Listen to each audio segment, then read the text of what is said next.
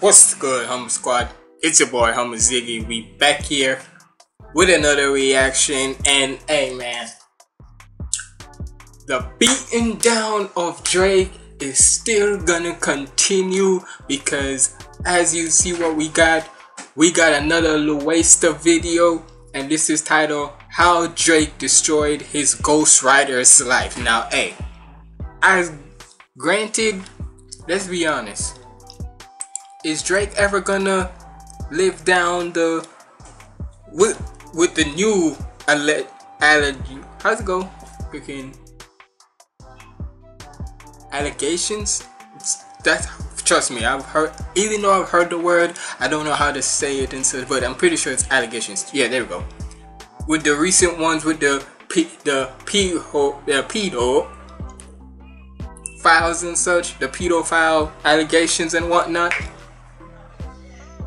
What's the before those were ever a thing? The number one allegations Drake's always had was the ghostwriting one. So, especially after this now, oh yeah, Kendrick already made that shit be well known, and with the whole PDF, the PD files shit. So hey, let's get it. So let's see how Drake actually ruined his life, because I thought it was daylight. Well, some say it's daylight, but who knows who it could actually be. But let's see what Louaista got to say about that. Make sure you like, comment, and subscribe. Follow me on all my socials up there. And without further ado, let's get into this. In 2015, during the feud between Drake and Meek Mill, a rapper named Quentin Miller was exposed to be Drake's ghostwriter. And while being outed as the man who wrote lyrics for a rapper who is as braggadocious, territorial, and petty as the Sixth God can lead to some unwanted attention, you would think that simply being affiliated with Drake's team would at least lead to a better lifestyle or some level of financial freedom. However, the drama that ensued afterwards led to one of the most dramatic downfalls and is a story that many hip-hop purists rarely discuss. After he was exposed, Quentin Miller reached the lowest point in his life, instead of flourishing to his higher purpose as Drake might have hoped. My name is Louaista, and this is how Drake ruined his ghostwriter's life. Born on October 10th, 1989 in Atlanta, Georgia, Quentin Miller started writing raps in his teens while being homeschooled, going by the stage name Mila, and was good enough to eventually get his first signing with Epic Records at the age of 21. He was brought in by the artists Dream and Tricky. However, he was dropped after only 3 months because they believe he didn't have any star power and he had to butt heads with the A&R of the company. Without a degree, securing a job seemed impossible, especially because this was 2 years after the stock market crash of 2008 and the economy was still in recovery. Well, he's telling you he doesn't think you're a star in the middle of your... Yeah, bro, in the middle of this. I'm just, can you go? So anyway, long story short, he hits Tricky. I'm in here trying to become a star. Shut the f up. Yeah, bro, yeah. So then Tricky just hits me. He's like, yo, you're not Red Zone, you're not Epic, you're not nothing. You going back. They sent my back. They made me wait like 3-4 weeks before I could get my car back. That was f***ed up, man. Y'all don't know. I was young, man. That hurt, man. That hurt. Things weren't looking too good for Miller, and with his daughter on the way... It's crazy that he was the ghostwriter and such, and he had bars like no other, but yet, maybe, even though that was, well, it was young in his career, so, but the fact that they came down on him hard like that, no Diddy, kind of crazy. That hurt, man. That hurt. Things weren't looking too good for Miller, and with his daughter on the way, he had to find and he had a daughter on the way too. Eventually, he ended up finding a job at Publix in Atlanta and was able to at least feed his family in the meantime. However, Quentin really hated his job and was still putting work into his music on the side to see if he could get anything going. And that's when he got in contact with Drake's affiliates, Boy Wonder and Obi Bryan, who both liked his pen game. They would send him a few beats, he would lay down some bars for them, but everything changed when he sent in 10 bands. Wonder was like, yo, he's with this 10 band song, he's with this hard. So yeah, I was really excited. I thought I was gonna have a Drake feature, because at the time Drake was just doing random features for up and coming artists. Drake is fucking with 10 bands, man. He's going crazy over it. Yeah, Drake had this one where nigga, and well, maybe he still is or still isn't, but hey, at the time when Drake was just giving out random features to anybody and such, right? The minute, because at the time, if you haven't, go check out my video where I reacted to Drake's, like the Drake feature Curse and Such by Louaista again. I'm pretty sure I reacted to it.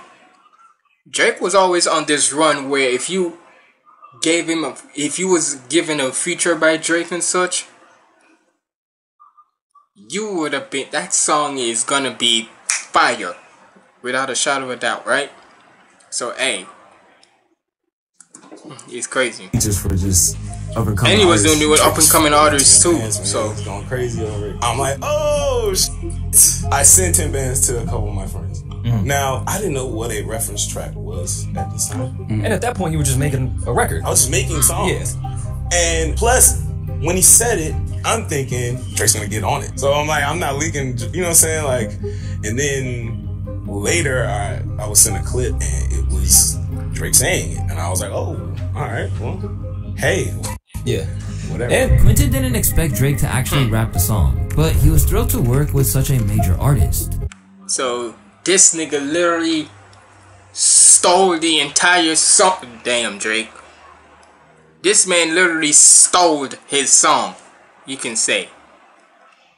If you put it just in simple terms like me and simple people like me, he literally just stole his song.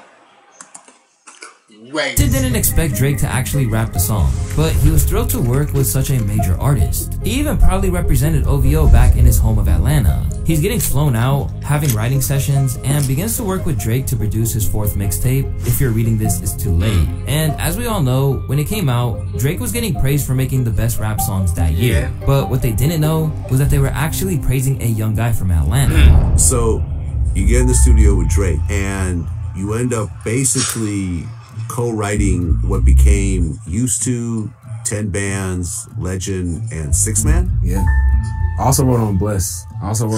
Too. That was when I first met Big Sean during that session. I felt like I was, a part of this shit. Like, Drake literally was looking me in my face like, yo, man, this album wouldn't be possible if it weren't for you. Like, you really helped. You have no idea. Like, you saying this to a dude that was working in the bakery, you know what I'm saying? Like, I thought my dream was over with after Tricky and them dropped me off, like, I was crying like a baby, because... Hey, man, and the craziest thing is, most people are like, oh, men shouldn't be crying and such, y'all need to be... It's basically like this. To me, for that narrative where men don't show emotions and whatnot, to me, that's stupid. Because at the end of the freaking day, whether it be a loved one passed or something happened to you, whatever the case may be, we all show our emotions, no matter what. Whether it's happy, sad, angry, confused, whatever the case may be. We all show emotions.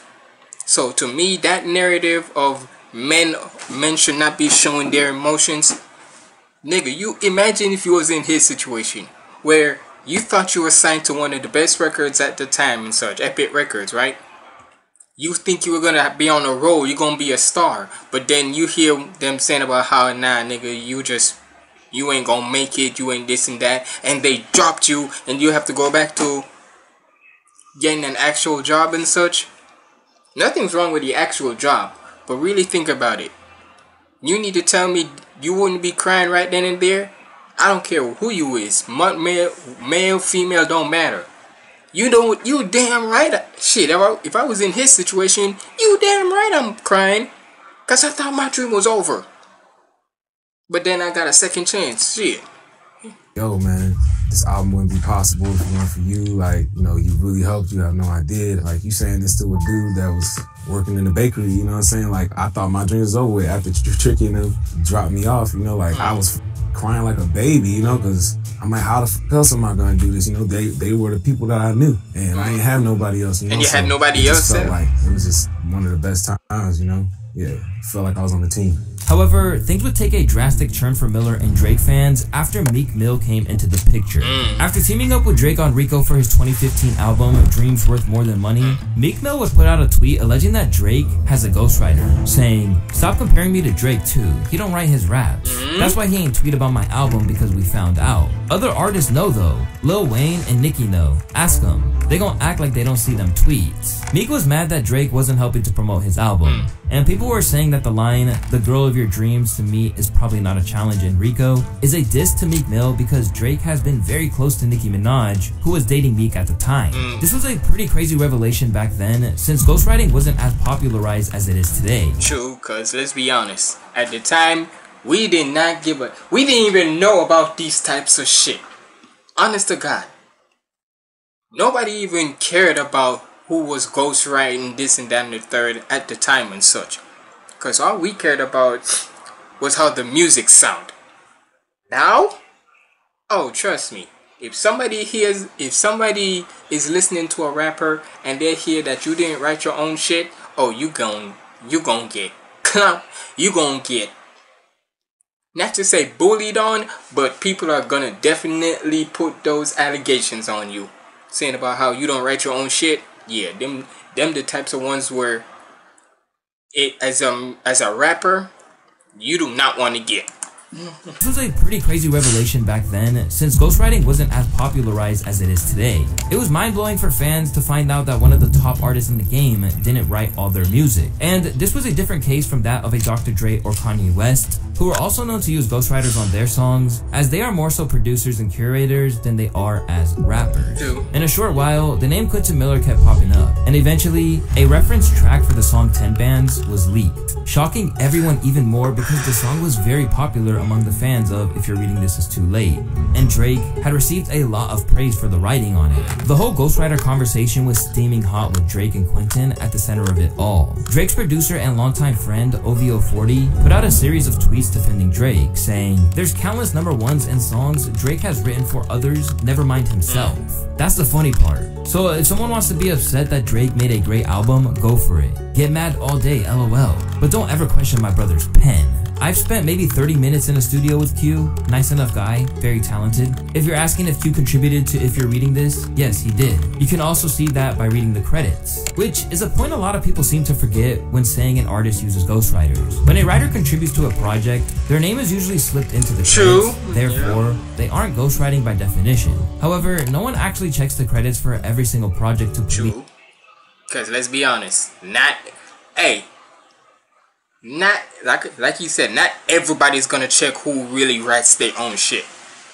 Cause think about it, especially when it's an album.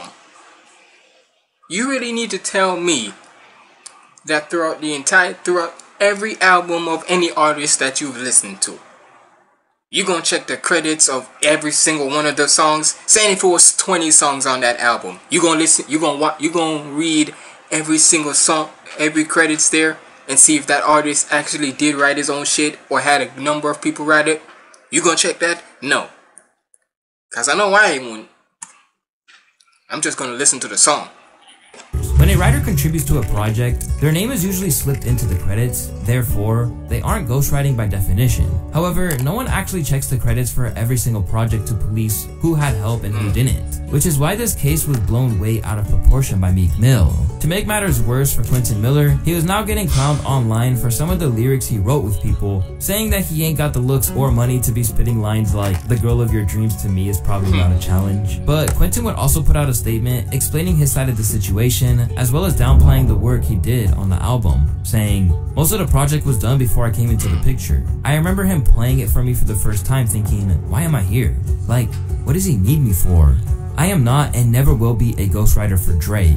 I'm proud to say that we have collaborated, but I can never take credit for anything other than a few songs we worked on together." However, this would turn to be a big mistake, because in trying to defend Drake, he would piss off Meek Mill. They caught me, we was walking, we was in LA. Why you trying to peace out? I was walking to the Nike store, and he approached me, and this was really... Hey, it's kind of crazy that we're trying to, at the time, Meek Mill, before this whole Diddy shit with Meek Mill and Diddy and that, God almighty, that audio tape and such of no Diddy, but Diddy literally, Meek, look, the music can still be fire and all, but my nigga, the craziest thing is that man was going on a tweet tirade or whatever.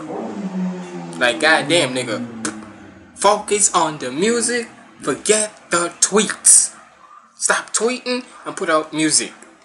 At the time when that shit, people are still making memes of that today and such, of the whole Meek Mill getting by Diddy and such. So hey, but before this and such, Meek Mill needed to be on this type of timing instead of what we got now. That's all I'm saying.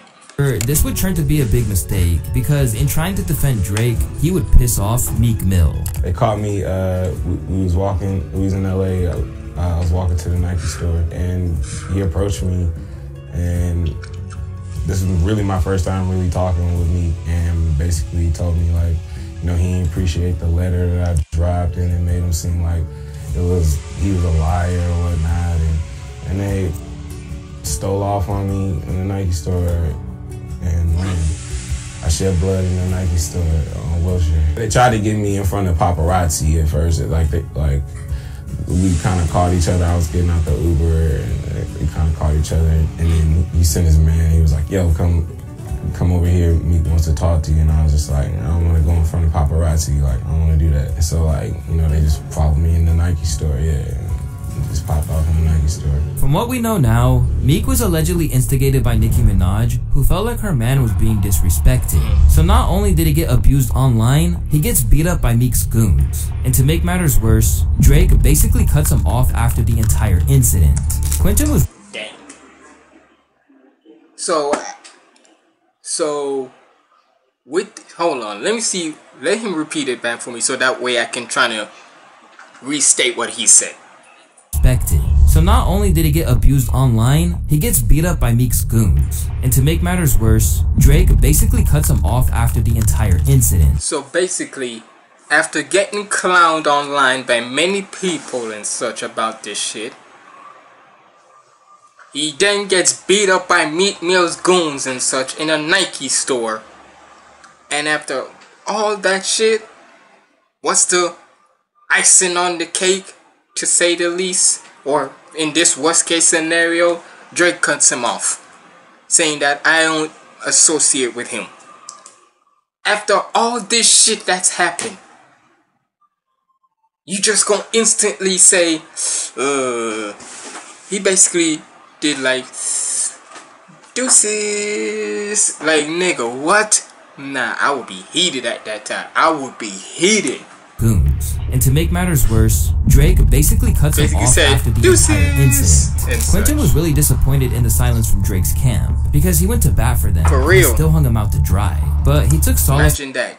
You trying to defend somebody from certain allegations of ghostwriting and whatnot, and instead of them trying to help you out, defend you and such, the same way how you defend them, they just said deuces. And if you don't think boy, at that point I wouldn't give a damn what they try to do to me. I try to defend y'all, and I hope the same thing in return. And what do I get? I get my ass clowned online, and worse, get my ass whooped because of by somebody and by a rapper that you're beefing with by his goons. And then you just gonna shove me and you just gonna kick me out of this shit? Nah. At that point I'm exposing your ass. I don't give a damn what you try to do to me. You do me dirty, I'ma do you 10 times worse. Fuck you mean. Let me know if you would do the same. Part of his songs and believed that things would look up for him very soon. However, what he saw before him was more disappointment, making Quentin believe the industry had blackballed him. Man, I'm thinking like the phone is just about to just ring off the hook. I'm thinking, you know, anytime anybody's involved with one song with this guy, it's like everything, you know, and it's just like, it just wasn't like that. It's just like, it just didn't happen. It was strange. To add insult to injury, Drake and Meek Mill would end up clearing their differences, reuniting in 2018 for Meek's championship project. But Quentin's situation was somewhat expected because he outright told labels not to reach out to him. I'm not a writer, and that's like the interesting thing. And to all industry people out there and labels out there, like, please, I want y'all to know that I am not a writer. Don't invite me to your writers' camps. Like, that was a special situation that just happened to happen. It was an opportunity, and you know, we just happen to be on the same wave. You see, Quentin suffers from the same problem that hinders artists with stronger pens in the industry. Just like Partisan Fontaine, who wasn't happy when Kanye exposed him as a ghostwriter, Quentin didn't want his writing to overshadow his music. From the label's perspective, people like Quentin are more valuable in the background for their already established artists, and are therefore less likely to receive opportunities since they could just keep boosting an already marketable artist. True. Hey man, it's crazy that that's how the industry is, but hey, it is what it is. A 5-year anniversary of the release of the If You're Reading This Is Too Late album, Quentin will put out a video expressing his dissatisfaction for how things happened with his career.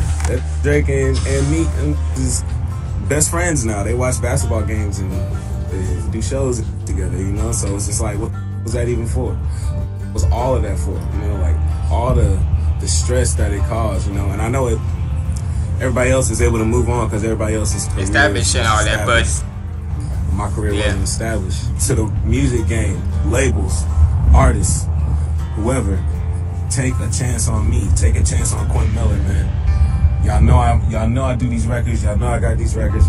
I could do it in my sleep. Take a chance on me, man.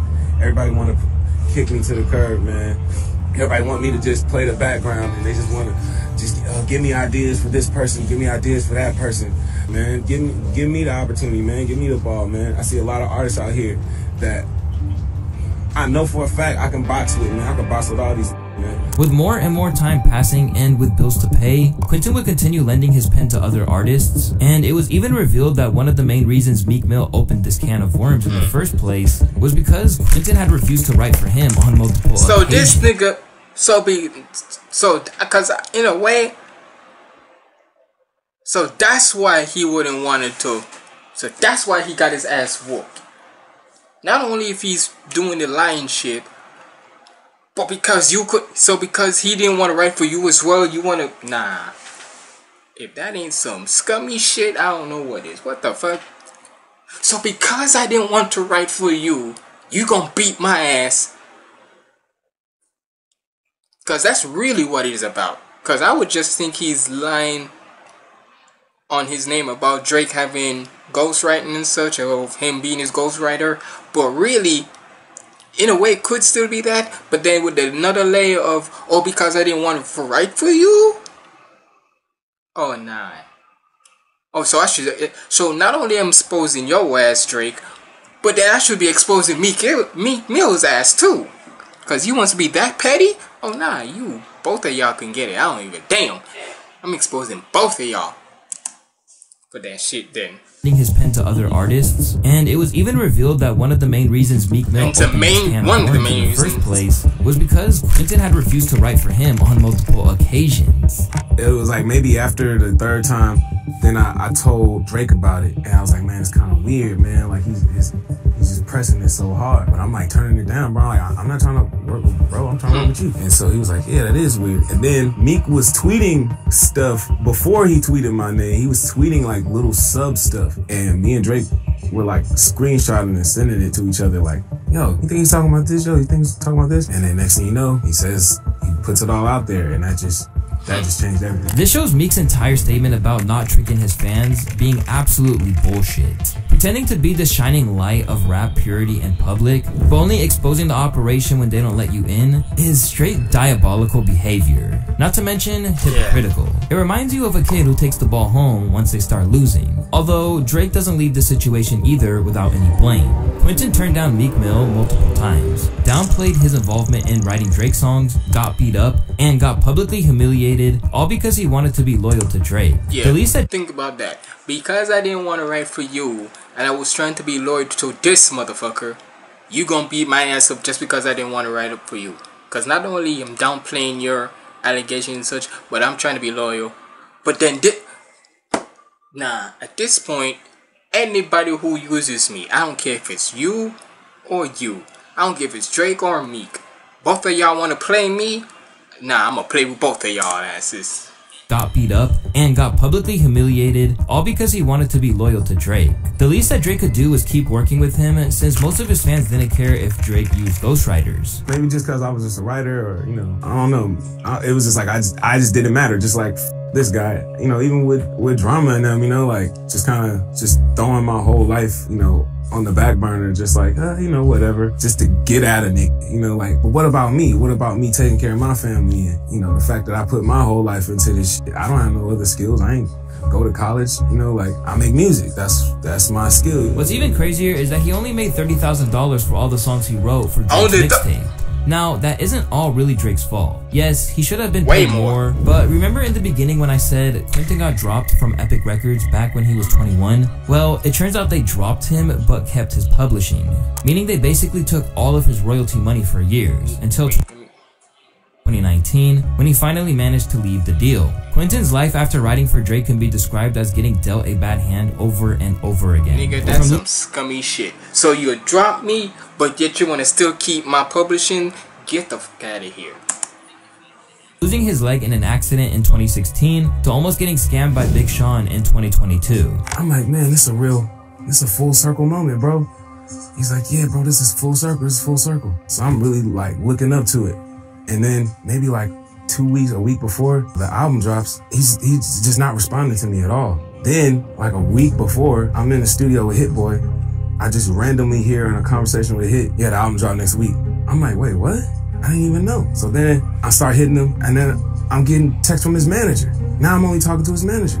I'm like, well, what happened? So I'm talking to the manager, then the shit come out. We still ain't signed the paperwork or nothing. My name was not on the credits. It was not on the credits for like the first 3 months. So I'm blowing them up. I'm like, yo, what's up, man? Because I didn't know we was doing the ghostwriter thing, because if that was the case, I would have asked for some cash. And they're just like, nah, man, nah, it's just until we get all the paperwork, we can't get the credits. We can't get everybody's name on the credits. But I'm like, but everybody else's name is on it. Despite now seeming to accept his role as a writer in the industry, he faces controversy every time he tried to promote his work. I've been still writing for people ever since. You know, I done worked with Nas, Big Sean, Jeezy, Ty Dolla $ign, but like a bunch of other people. You know, I never really wanted to be a writer, and you know, it's an interesting sport. You know, I think I have more of a passion to just be creative. After this interview came out, some fans began to discredit Nas's entire catalog, while others were once again clowning Quentin for daring to mention that he worked with Nas, since he's generally revered for having one of the greatest pens in hip-hop history. Nas's team had to reach out to Quentin, forcing him to clear things up, while also explaining his perspective. I also mentioned other artists that I worked with, from Jeezy to Jeremiah to Ty Dolla $ign. I mentioned other artists. Writers post their work and talk about their work all the time. You know why? It also helps with the business of writing. When people know that you are part of certain things, it makes people more prone to work with you. It's kind of part of the job. Naming your resume or your catalog or whatever, it kind of goes with it. But it's not that way with me, because I just so happen to have had a situation with the biggest artist in the world, and it turned into a whole fucking ghostwriting scandal. And now I am the ghost. Now anytime people work with me, it's like I'm supposed to be a ghost. But I'm not a fucking ghost. You don't make money being a ghost. They don't pay you. Artists don't give a f if you have money or not. They do not pay you. So if you don't get paid from being a part of this to get opportunities to get paid, why would I want to be a fucking ghost? If you work with Quentin Miller, you worked with Quentin Miller. And you better be okay with saying that you work with Quentin Miller. Now, when it comes to the Nas situation, I pulled up on Hit Boy. That was a situation with Hit Boy. I'm in the room, I bounce some ideas out. There we go. Clear it up. I just bounce some ideas, couple ideas went. That's all that happened with the Nas shit. But I am not a fucking ghost. I am not a ghost. Again, being forced to downplay his involvement, just like the Drake situation. Nowadays, Quentin Miller is still trying to make strides in the industry, despite being hurt so many times. In fact, he recently popped up on Kanye's well-received Vultures album as a writer, and had been spotted with his crew in the months leading up to its release. Hey man, all I can say is, if you ever thought of being a ghostwriter for the industry, or any sorts of way, with this type of shit, don't. But yeah, with this shit, this just keeps on proving that sometimes, nowadays, it's questionable to want to collab with Drake. Cause before this whole thing, even before Kendrick thing, you used to always want to collab with Drake, because people always saying, "Ooh, can you just imagine if I collab with Drake?" Yeah, people will be excited about that, especially up and coming rappers. But now, not so much, especially after this beef with Kendrick and such. But hey, man, shout out to Louaista on a great video, man. Y'all let me know of your opinions of this down in the comments below. Been your boy Homer Ziggy signing out. Stay positive, keep the vibes up. I'm out.